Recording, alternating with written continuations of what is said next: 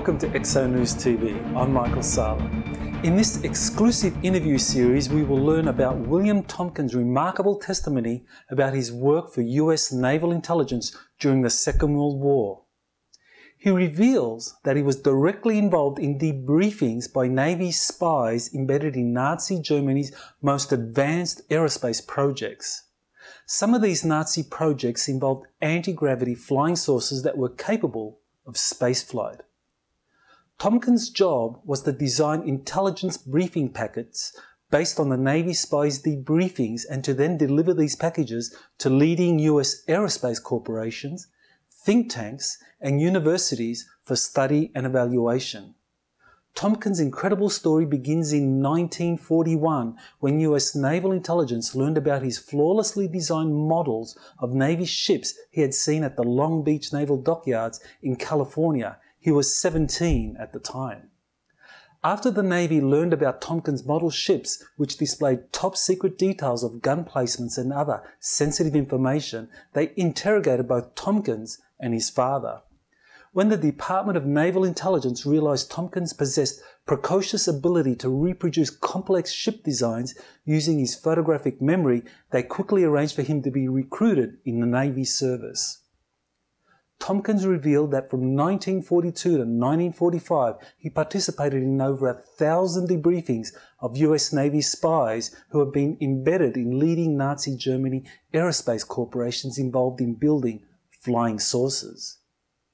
Tompkins said that he served under Admiral Riccobarda, who was in charge of intelligence operations out of the Naval Air Station at San Diego, and 3 Navy captains who were specialists in different areas of naval aircraft design, engineering, and procurement. The following interview extract features Tompkins answering questions from Dr. Robert Wood and myself on the information he gained from the Navy operatives, the different corporations and think tanks he travelled to, and some of the aerospace technologies that were being secretly developed by the Nazis during the war. Tompkins begins the interview by describing the small office where the debriefings of the Navy spies took place at Naval Air Station San Diego.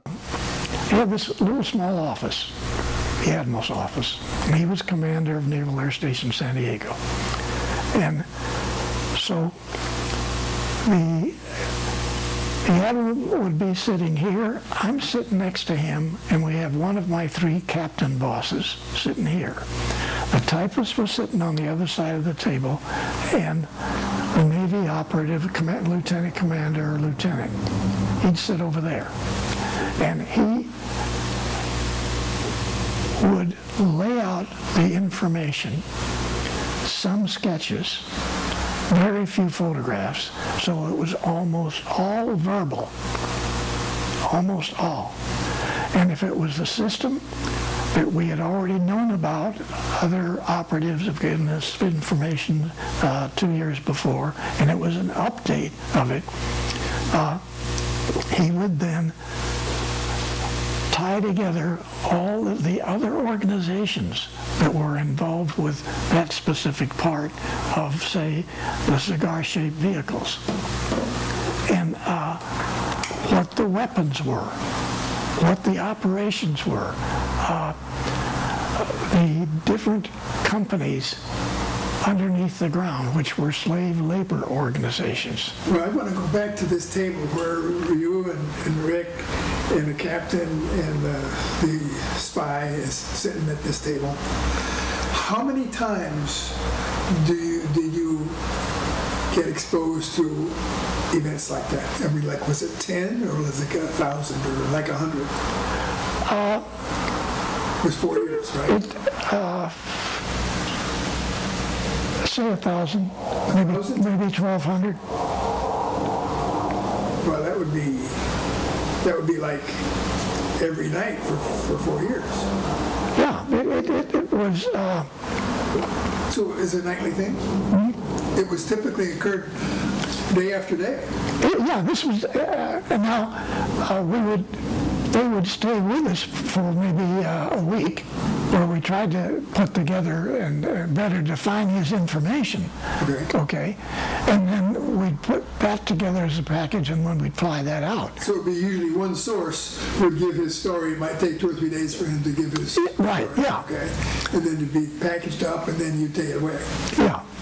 But I'm saying that this continued. I understand. I mean, what I'm trying to do is to grasp the overall scope of those, say, 300 or 400 deliveries you made. Yeah. And some of the stuff had to do with the Nazi history. But did some of the scope have to do with, for example, the age regression? I mean, Nazi age regression, as well as Nazi UFOs. Well, most of it was the Nazi UFOs. Okay. You're talking about what the Nazis were doing in a military mode. Yeah, but it went to weapon systems. I mean, all types of advanced weapon systems. Right. All types of methods of war. Did you get exposed to the Hannibal craft designs or anything like that at that time? I'm exposed to making sketches of some of the stuff that was actually there. But did you ever come across the term Hannibal as a description for various models of German anti-gravity vehicles? No. Okay. What about Vril? Did you ever come across Vril as a designation? Vril 1, Vril 2? Yes, but remember the stuff that we got was the wording is in English, okay? Some of the documents that we got, of course, were in German. But we didn't get so much of the documents. It was mostly verbal, and it was saying in his interpretation. That was another thing, because I remember the admiral wanted one of the guys to go check so-and-so. I want you back over there. I want you back here next month. And then there's updates to the information. And so some of the stuff that was in German, we had another group of people who converted it to English. And so you're working with information that you don't have background on. And so what you're trying to do is put enough of it together that, say, Lockheed could take that information and develop it, interpret it, and come up with something that could possibly be used. And when I said that many, remember, I went back to all of these facilities sometimes 6 or 7 times with updated information that we got, because 3 years after they said it before, the whole thing is now, it's been developed, and now it's this, and that. So do you remember what kind of material you took to different places? In other words, JPL, or Caltech, it was called then, right? Not JPL. At JPL, would you take material relevant to the UFO craft or the anti-gravity craft, or propulsion? Everything about propulsion, all different types of propulsion, and stuff that I had no idea what this was. And then controls, different types of controls, support systems. You can, almost any subject, any question you want to ask, there was some of that information that we were getting. But some of the groups didn't get everything. No. I mean, no group got everything. No. So if there were 6 outfits, Douglas, Caltech, MIT, was that right? Yeah. And and then maybe Lockheed, Boeing, North American, Northrop, even Boeing. So there's 7 or 8 different locations you made deliveries to, as I understand it. No, it's hundreds of different places we took the data. Because, we took the data to every Navy research organization. We took it to Naval Development Center, Warminster, Pennsylvania. Right. Okay, that's a big facility. I bet I went 20 times back there with stuff. Oh, I see. Okay. And then the Caltech one was, I didn't even go to Pasadena for that. I went to the Navy's weapons system out at China Lake. Oh, okay. Because Caltech was working on other programs, big programs there. They would pull their scientists off of whatever that was, and they'd throw these guys into that package and run with the ball. It was, some of them that I went to, they wouldn't let me disseminate the information. They were not interested. They didn't want to have a thing to do with it. And I had that with several universities who were doing military programs.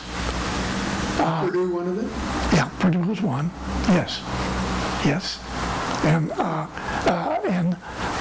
But what I'm saying is not everybody was willing to help the Navy. What about the Air Force, like Wright-Patterson or... Wright-Patterson, them as well? Yeah, but a couple of admirals didn't want that, but we had our list of who we thought could help. The point is, these were not document after document that you gave them. You give them this information that has been verbally almost, very little photograph, very little drawings, of a specific part of the propulsion or a method of control. How do they control these things? What technical things, though? Yeah, all technical stuff, Bob. Okay. And I don't mind talking about this because, frankly, I lived that thing for 4 years, and it was staggering.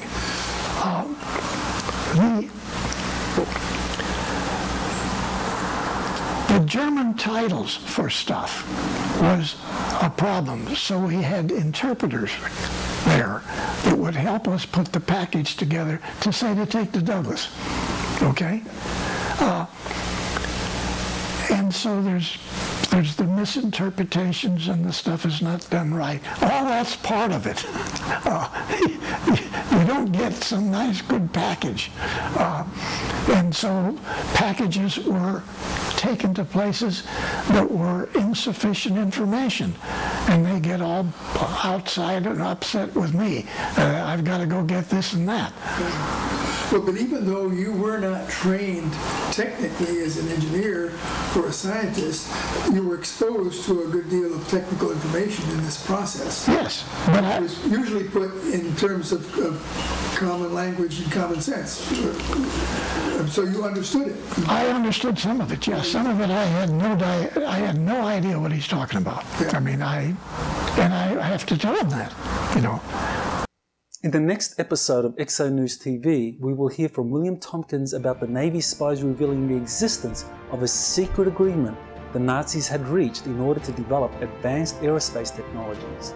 The implications of the agreement are staggering in terms of what was being planned by the Nazis' secret allies, which shocked the Navy spies and their superiors.